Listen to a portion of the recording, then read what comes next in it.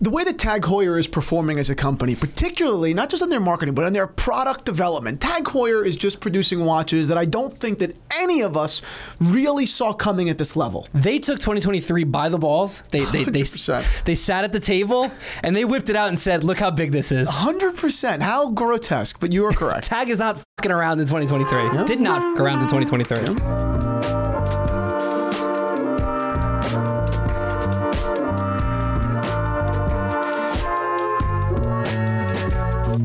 What is up, Watch Fam? I am Christian, the curator of the Theo and Harris Vintage Watch Shop. My name is Sam, and today's episode is brought to you by IFL Watches. We absolutely love IFL Watches. Can't wait to talk more about them and their new release later on. So today's episode is all about growth. It's all about investment. It's all about the watch client being better served now than they have been in a long time, right? And that's not just measured by, you know, how hard is Patek working for your money, right? How hard is Vacheron working? How hard is Rolex working?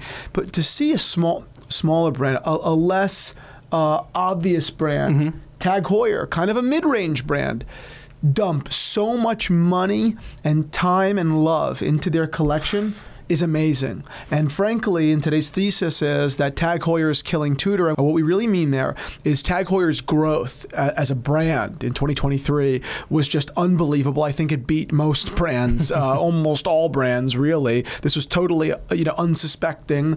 And yes, as their price comp, I do think they had a better 2023 than Tudor. So obviously you've been in this watch game for 9 years, roughly 10 years. Yeah. My understanding from what I've been reading and just doing research for this episode is the watch enthusiasts have almost fallen out of love with Tag in the last 10, 15 years. Can you just walk me through that a little bit? Yeah. First of all, cheers. Salud, man. Electrico Tequila. They are not a sponsor, but it was a buddy that gave me this bottle, and it's absolutely phenomenal. I would definitely look for this stuff anywhere you can find it. It's unbelievable. It's like crack. Electrico Tequila. These pretzels are making me thirsty. So yeah, long story short, Heuer, before they were acquired by Tag, was kind of a cultural icon, right? You go into the late 60s and into early 70s.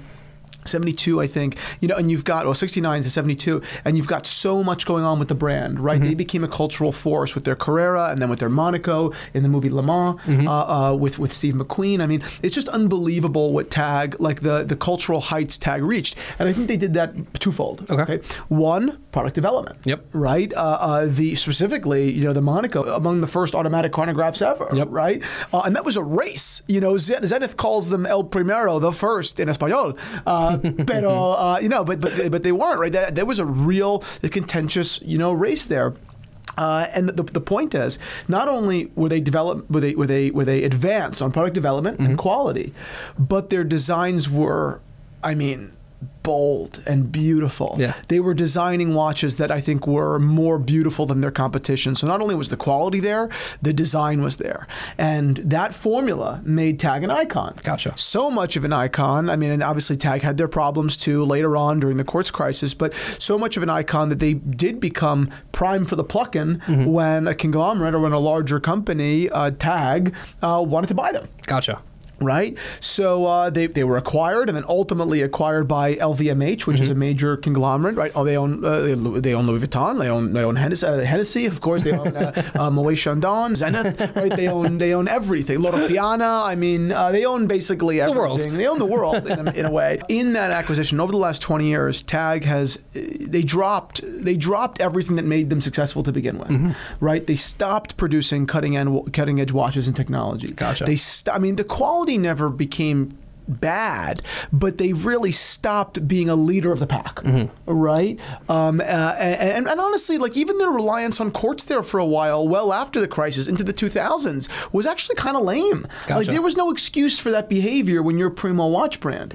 Now, and I'm almost done there. I know I'm rambling, but the reason why they were allowed to do that was because the Tag Heuer brand was so strong that they were able to kind of take advantage of it for decades. Gotcha. Right? When the brand is so strong, if Rolex became kind of mediocre tomorrow, people would they'd still sell out. You'd still have a hard time getting one, right? You'd have a long time before that history was rewritten, before the wake got to the crowd, to the end of the crowd, right? So Tag was able to do it. But now, for again, whatever reason, the market, they've decided, let's go back to our roots. let's pick up where we left off. Let's produce incredible watches at the cutting edge, right, of design in the sports category and in commensurate build quality, and let's reclaim the throne. Great. Right, that's the long way to answer your very short question. I love it. Well, I think, and also what every watch that we'll go through, which we'll go through in a second here, is they basically take these initial designs and they just built upon it in the modern world for 2023. Right. Which I love. Right. This is a Carrera, but this is not a reissue. Correct. Right. It's not a one-for-one carbon copy like Audemars Piguet's 15202 or Patek Philippe's 5711. I mean, those are virtually reissues. Yeah. Right. I mean, whereas what about Rolex's Mariner? Mm-hmm. It's not a reissue. No. Right. I mean, I always say it's a logical continuation of an icon. All right, it's a nice way of putting that. Right. I like that. Right. It's the Submariner in a modern world. It's not a reissue.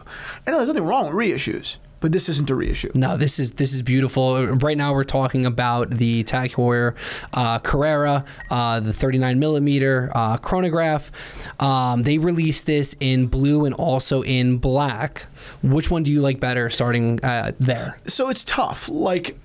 Like, I'm a blue watch guy, right? I'm a blue watch guy. I love a blue watch, right? Because my date just was blue. But I will say, the black just reminds me. It's just so classic. I mean, that's so retro. I mean, my dad would have a hard time picking one because my dad would be like, the black reminds me of childhood, but the blue is really cool right now. The blue is cool. The black to me is just I'll say a little cleaner. I love the brushed chronograph subdials. Yep. It just looks great. The other thing that I love, and I don't know if you know this, I was doing a little bit of research and I'm pulling out my notepad, handy dandy notebook. not your phone. Not my phone. Yeah.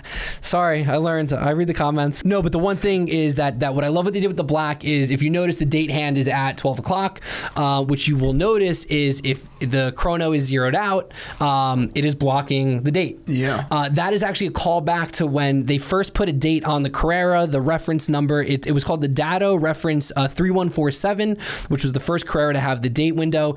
It lasted for basically that first issue. Maybe it was 12 months. I actually don't know. And then they moved it to the 9. Gotcha. To get it out of the way. Wow. So it was a F-up that they were like, they kind of just took it back for this, not reissue, but this new watch. And I love that callback to, oh, no, we F'd this up. But no, we're going to do it again. And I think the purists, anyone that loves that initial watch, those initial Carreras, I think are going to appreciate that. I hope. Because I love do. That. I think it's a cool thing. I think it's incredibly cool, and there comes the conversation of like, okay, does the value of the callback, does the nostalgic value of the callback outweigh the lack of functionality, the obstruction of the date window? I don't care. The other thing, I really don't. Like, I think that the design is just so neat. I also know that it's actually incredibly odd and unusual and rare for one model in 2 different colors to have any difference in the actual. True, I didn't even think about that. That's interesting. Weird. Like comparing it to Tudor, there is no model. I can't think of a model where color to color there's actually a fundamental difference in the watch. That's a fair point. That's weird. The other thing I love it. I do enjoy about it. Quirky. You're quirky. The other thing is, and I know your answer for this, but how often is the date actually right on your watch? For me, it's never right. Yeah. I don't know if anyone put in the comments if you actually change the date when you put a watch on that you haven't worn in a while. I'm curious to know. I think we might be in the minority there. Really? Yeah. Oh, that's not going to look great on us. I don't even have a date on. My date is on 8. It is the 28th. Yeah. Also, while we're at it, what are you wearing today? I'm wearing my new Reverso. I bought this watch sitting on the couch next to you, pretty drunk on a Saturday night, and it's a duo. So it's travel time, and gray dial goes to salmon, and it's in 18 karat white gold. Of course it is. That's all. Because I'm Howard. Howard Stern. I meant to say. What are you saying? I meant to say. No. Going delusional? No, gold member. Austin Powers. Yeah. I think that this watch is obviously incredible. Comparing it to the Tudor Black Bay. Yes, let me just pull that up real quick. Where are you falling, pal? So I think both watches are just done almost perfectly in a weird way. It just done great. The sizing's great. Obviously, for you, I would imagine you go Carrera because the 39 millimeters, whereas I kind of like that the Chrono or the Black Bay is 41 millimeters. And also price difference is only $1,000. Yeah, which is interesting. I lean towards the glass box Carrera in black personally. So do I. I think that Tudor did an amazing job with the Black Bay Chrono. That's a great watch. Yeah, right. And talk about as a Daytona alternative at $5,500, and you can get it. It's perfect. And I'm sure many of you watching this right now are wearing that watch and proud of it, and you ought to be. The only thing I'll say to give Tag the lead here, to give Tag Heuer the lead is, there was more R&D that went into developing the new Carrera than there was to developing the Black Bay Chrono. Gotcha. And it was a harder jump. I think it was a more difficult watch to design. Even just the crystal effect, right? This layered dial, this multi-layered dial, convex or rather concave dial, with this convex crystal. I think that alone is amazing. I agree with that, and where I kind of flip-flop here, and I don't know if you agree with this or disagree, is when we're talking about chronos, I lean towards the Carrera. When we're talking about the regular Carrera dates, I do lean towards like the Black Bay 54. Right. I think that's where I would go. Yeah. When we're talking, again, chronos, I'm going Carrera, but we're talking about more of a classic Carrera date, time only watch. Yep. I'm going to lean towards the Tudor Black Bay. So then let's jump into it, right? So then go over to those Black Bays, and let's compare them. Before we continue this conversation, just want to take a few minutes and talk about our sponsor, IFL Watches. Yeah, this is an unbelievable new limited edition release. It's the Casio Octo. Not only has the Casio as a model just become this really iconic, fun, kind of robust watch from a brand that we all love, but this particular limited edition, this Octo, features this just unbelievable hand-painted oceanic scene with coral reefs and this octopus taking center stage on the dial. Obviously, it's a little bit on the nose that the hand-painted, sea creature is an octopus, right, on the Casio, because it's an octagonal, watch. But I just think it's such a beautiful, neat watch. I'm a big IFL watches fan. I love customization in watches, and I think that IFL does it in this category. Really, I'd put them up against the best in any category, at any price point, proportionately, of course, because not only are they original, but their quality is just unbelievable. This is not my first IFL watch. I really, really love the brand. I stand behind them completely. As you guys know, and you stand behind this as well, we're just really big advocates for having fun with watches and doing things, under, at affordable price points, relatively speaking, in this crazy world, right, that are fun and they're interesting. And I'm really a big fan of supporting independent brands. And while IFL is obviously, right, modifying these Casios, it is an independent brand, right? This is a brand of passionate watch enthusiasts, and I think they make the watch community better, right, every day. And because they're hand painted, each of these 150 individual pieces are completely unique. Absolutely. I mean, these watches really are wearable pieces of art. So I highly recommend you head on over to IFL and make one of these your own. And if you do miss them out because they're limited and there's only 150 and you just missed the boat, that's perfectly fine. I really recommend you take a look at their full catalog and make an IFL watch your own because, again, they're just, you're not really going to beat them at the price point. Just period, end. So head on over to IFL, and that's it. Thank you guys so much for today's episode. The Black Bay has basically two, I would say it has two variations of one competitor, right? So the Black Bay is $3,900. How much is the Aqua Racer? $2,800. So it's $1,000 less. Yeah. Right. So it's funny because in the previous conversation, in the Chrono conversation, it's the flip, right? Yep. Like the Heuer was $1,000 more, and now we're talking about the Heuer being $1,000 less than its comp. And the one thing I'll say is obviously $1,000 represents a hell of a lot more money when you're talking about these lower price points. So the difference here is actually larger on a percentage basis. Agreed. Now, what are your thoughts comparing the two, even just on a design level? I mean, I don't know, the design on both these watches, it's tough to say. Like I love them both. I really do. If we're talking about the Aqua Racer, I'm leaning towards the Black Bay still. I agree. And I think part of that too is, and I think I'm biased, when I was looking at making my first luxury watch purchase, I did spend a lot of time looking at Tudors. Yeah. I really did. I would love to own one eventually. Yep. I think when we're talking again, going back to the chronos, I just feel like the Carrera just knocks it out of the park on really all levels. Yeah. It's not more original, but there was more thought into it. For sure. Into the original ones and even into this new one too. Right. I think that the Black Bay 54 specifically, the new Black Bay, is I think it's fresher than the Aqua Racer. I think the Aqua Racer is a great watch and it's super cool. And if you want a green diver, I recommend it. No doubt. Sick. I think it's really fair priced. I recommend this watch. No fucking hesitation. That being said, I do think the Black Bay 54 is more refined. I think that more time went into designing the Black 54. Okay. Now, the one Aqua Racer, which isn't an Aqua Racer, it's called a Solograph. It's an Aqua Racer Solograph.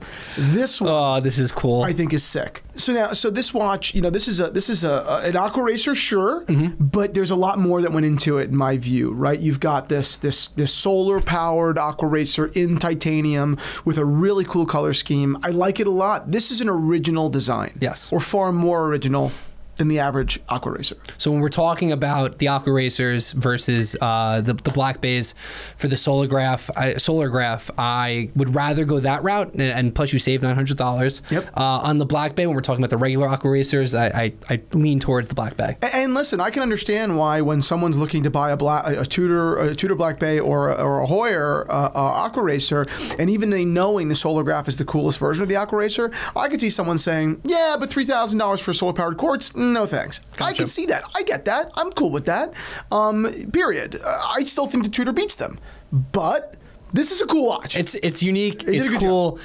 I don't know. It's sick. And I think the best part of this conversation is there's really no losing. There really isn't. It comes down to personal preference, of course, but I don't think that you're a winner regardless. Now, going back to chronos. Yes. Right? We did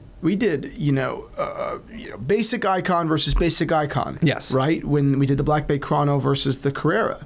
But there's a primo, right? There's a primo Heuer chronograph. Talking about the elephant in the room? The elephant in the room. The Monaco skeleton.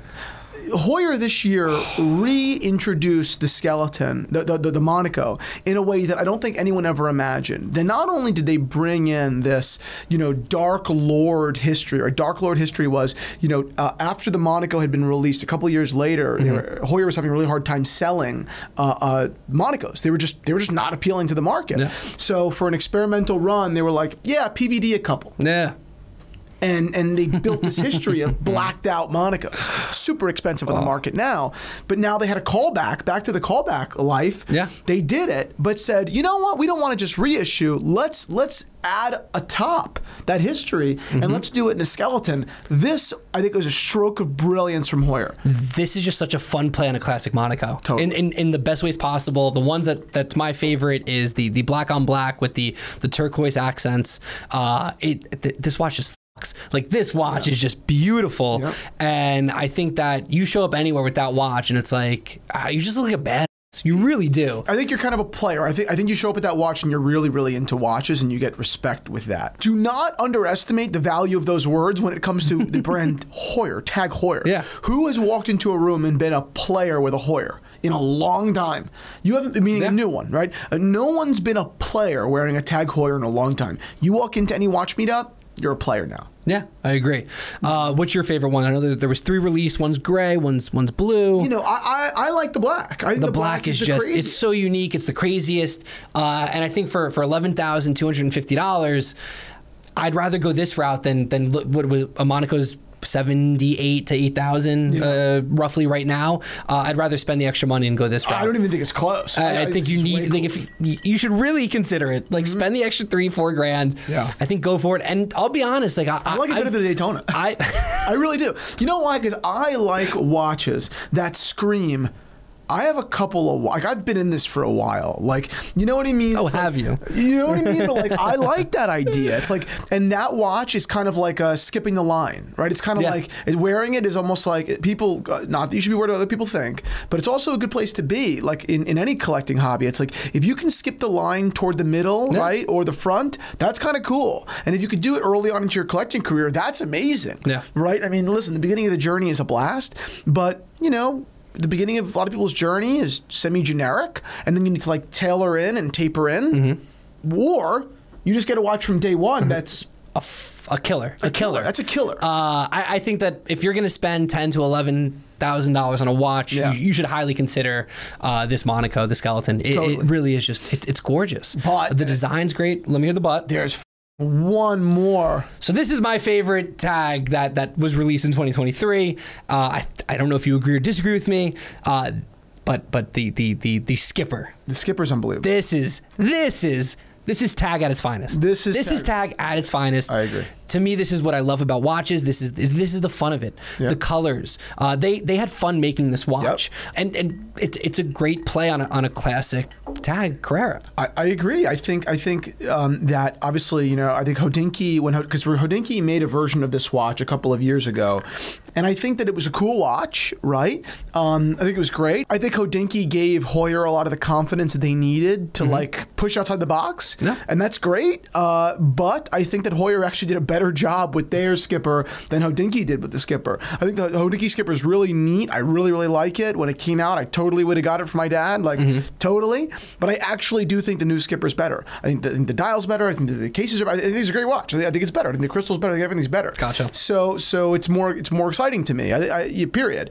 So I think that Hodinkee played a pivotal role in Tag Heuer realizing what they had on their hands, and we should all owe Hodinkee credit for that. Or we all should give Hodinkee credit for that. But this watch is unreal. This is just, I don't know. This is gorgeous. I want this watch, and I want to do water sports. You know what I mean? Like I want to go on a sailboat. I've never been on a sailboat, but I want to go on a sailboat with this watch. 100%. You know, wearing a nice pair of boat shoes. Like I don't know. I just feel like you would feel like the skipper. It's like throwing a captain hat on. Like, I don't know, it gives you an aura. Totally. And to your point about Hodinkee, and another thing that Tag did this year, which I really loved, was their collab with Rowing Blazer.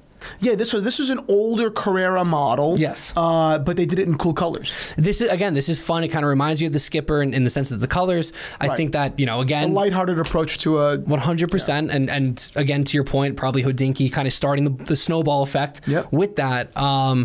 I just think that this adds to their phenomenal year in 2023. Yeah. Looking ahead into 2024, what do you think is going to be the game changer to kind of keep Tag on this path? That's a good question, man. Like, geez. I mean, I wonder, like, I think that a bracelet, I think, is going to be big. I think that reintroducing a really high quality bracelet, almost like a third generation bracelet, right? Like a couple of Omegas are still on generation 1 bracelets, relatively speaking. They're a little bit still bulky. I think that Heuer putting a beautiful bracelet on their Carrera, I think, would work. Not that should be the standard, but I do think people would really get behind it if it was really, really nice and really neat and well thought out, even as an add-on. I think that people would go back into the Tag boutique and pick up their bracelet now. And you could almost create the same way Patek did with the green rubber straps for the Aquanauts. I think you could almost create a bit of a healthy, but like kind of like rivalry. Like, oh, I was able to get the bracelet. Like, and that's, you know, it's a good way for Heuer to make $1,500, but or $1,000. But you know, in a larger sense, it's a really good way to get guys in the door. Yeah, it's a really good way to make the news, make the watch news. Everyone will write about it. Everyone will make videos about it. It'll be a thing, right? Like if Heuer released not only a bracelet but also a little bit of marketing around it, that'd be a great idea. Now, is it the only thing? No. I mean, I've been waiting, just like so many people, for the Monaco to be released in a slightly easier size to wear for a lot of folks. Do I think that'll happen this year? I don't, but it's a really cool idea. I think that there are a lot of people, myself included, that would love to wear a Monaco someday. They're just kind of big. So I think that would be a good idea. I think that's kind of where my brain is. I mean, I would love, obviously, to see the Aqua Racer improved a little bit. Yeah, that's going to be difficult because it's at a really kind of competitive old world price. So to invest millions of dollars into the Aqua Racer, right, would make it harder for the Heuer brand to continue to sell it at the price they're selling it at. And I think the price they're selling it at is one of the reasons why it's such a successful model. So that would be kind of difficult, and I want to be fair. But those are the things. Those are the things I could see them doing to make it better. The one thing that I'll add to that I noticed with the time-only Carreras is fun colors. Yeah. There's pinks, there's greens, there's blues, there's all these different colors. I'd love to see them keep that up. I like the idea of the collaborations with Hodinkee or Rowing Blazer. I don't know what that next brand would be, but to see them continue that into 2024, I think would be really cool to see. And then on the flip side, knowing that we're comparing more so to Tudor, what do you think that Tudor should continue to do into 2024? Yeah, I mean, I think that going back to the Heritage chronograph, right now they have the Black Bay chrono, but the original the original modern Tudor chrono. The Heritage chrono, the Monte Carlo kind of reissue. It's a beautiful watch. And I thought that was a great watch that they really should bring back and improve upon. Again, it was big, so I don't think it got the commercial success that it otherwise would have achieved. But it was a really good watch. There's no doubt about that. And I kind of miss it. I think that was one of the best Tudors. That watch in a slightly more refined case with a thinner bracelet, and boom, you've got a winner on your hands. You've got a watch that I think is you went from being like, it's good value, $5,500, to like, dude, chase it at 64. You know what I mean?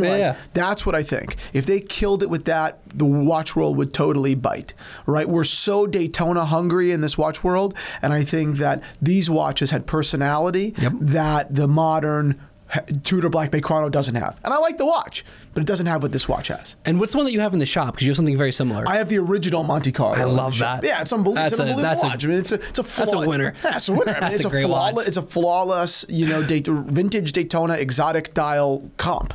Under $15,000. It's a no-brainer watch. That's why I bought it.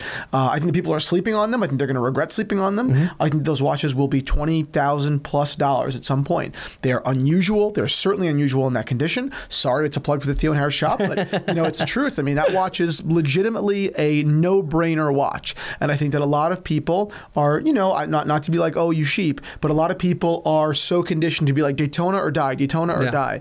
But it should be more nuanced, right? It's, you're not comping this to a Daytona, a regular modern Daytona. This should be comped to a vintage Daytona that an equivalent would be worth, $100,000 or $200,000, right? Like, of course, it's a Tudor. It's not a Rolex Daytona, right? But I actually think that it's kind of one of the reasons it's good. It's bigger, it's automatic. It's actually much more wearable for the modern wrist than a vintage Daytona, right? So I think that it's a no-brainer watch, period, and I love that Tudor picked that up. Just to give Tudor the props, the props where they're due. The new Black Bay is cool, Meta certified. I don't really care about that a ton, but it is very cool. Yeah.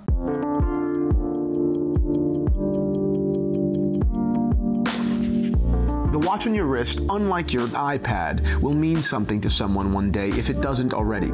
Something that will make them smile, walk a little taller, surely at some point cry, but it will mean something.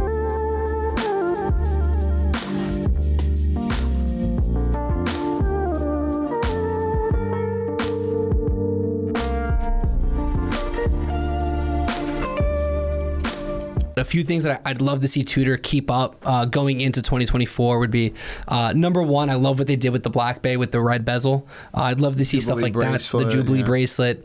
I'd love to see something similar to what they did with Harrods, but on their own, that green bezeled watch. And then also, another thing that I think that they just knocked out of the park in 2023 is the Pelagos. Yeah. Let's talk about that. Yeah, well, they introduced it in a new size in 39, I believe, and even this FXD model is just amazing. They've done a really great job. I mean, this is a great watch. I just think that these watches are just very well executed. I agree. I actually think that the Pelagos, I think that Tudor beats out Tag on the dive watch front. I think that the Black Bay is better than the Aqua Racer. I think the Pelagos is by far their best dive watch. I don't even think it's close. I think the Pelagos kicks the Black Bay's butt like by a mile. Yeah. So yeah. Period. End. I agree with you. And then the last thing that I would love to see in 2026, it will be 100 years of Tudor. Yep. And they released some very early tank type watches. Yeah. I believe in the 30s, if I have that correct. I actually couldn't find too much information about them. Yeah. But I would love to see a re-release of a Tudor tank or something, a new spin on it for 2026. I know we're a few years away, but I think it'd be cool, man. That's one of the beautiful things about the Tudor, kind of price point is Tudor could be a brand because they've got the heritage, they've got the name to sell guys a great dress watch, like to sell guys a tank. I mean, I can't tell you how many calls I take, where guys are like, I really want a tank, but Cartiers are a lot of money, but I want a real good brand. It's like, well, someone's got to fill that gap, and Tudor totally could, They've done a really good job with their Black Bay dress line, like the 31, 30, whatever, all that stuff. I do think that some of their other dress watches have fallen a little bit flat, but, there's a lot of room for upward mobility. Agreed. And a Tudor tank, particularly if they were to do it with a big rose, logo, which is their original logo, that'd be amazing, So I'm really rooting for the brand. I love Tudor. Tudor's got a lot to be proud of, no doubt about it. I just do think that Tag Heuer came out this year, they just really busted out of the fucking gates and just blew it up. So, props to them. And I do think they won in 2023, period, end. Agreed. That being said, this is not a race, this is a marathon. And frankly, they're both going to grow and they're both going to make a lot of money and all of their executives will do well. And that's a great thing because the watch industry will be better served for it, right? Agreed. So it's a great thing, right? The competition is ultimately in the best interest of the watch enthusiast, and that's the best. I think I couldn't say it better myself. My guy, if you guys enjoyed this video, go ahead and like it and subscribe to our channel. If you'd like more content from Theo and Harris, go ahead to the link down below and sign up for our weekly podcast called The Zero. Our community is incredible over there. We have literally hundreds of members and we post all the time, not just podcasts with industry leaders and with friends and watch collectors, but also behind the scenes posts of Theo and Harris. And if you do go ahead and sign up, be sure to shoot me a DM and we'll chat, over there because I can't answer all the YouTube comments, but I can be there for our little community. So I hope to see you on over there, and that's it.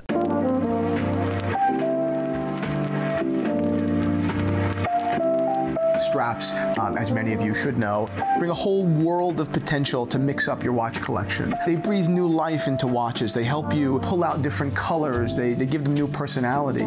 Straps can be very addictive. I know people with 2 watches and 10 straps because it adds so many facets to a collection in a fairly easy and fun way. So that's why they become such a part of the Theo and Harris culture and identity. I think we sell more exotic straps than almost anybody because I just love them so much and I love sharing them with you.